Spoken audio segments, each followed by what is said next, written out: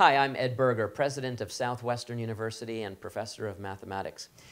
And I just wanted to preview for you something that will be coming in the mail very soon from Southwestern. And don't worry, it's not another tuition bill. What it is an invitation to be part of my inauguration on March 25th. In that, you'll see a list of events, and if you go online, you'll see an even longer list of events that happen throughout the week celebrating Southwestern and the inauguration of the 15th president. I'm really excited and would love to have you engage. Now, when you get that invitation, take a look at the beautiful black sleeve that the invitation will come in. Turn over in the back and you'll see a secret message from me. You could think of it almost as pirate treasure, and I'm giving you the first clue on a map. Of course, it's in my language, which is mathematics, but don't worry, I think you can figure it out.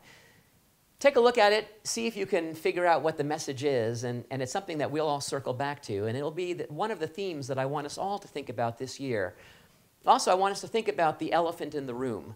The elephant in the room in higher education, which is really about the costs and the economics of higher education, and quite frankly, the sustainability of Southwestern University. I want you to engage not only in the conversation, but participate as we think about the future of Southwestern. I hope that you'll join me on all of these ventures, and I hope that you'll RSVP. You're supposed to RSVP by March 11th, but it's okay if you don't. Come anyway.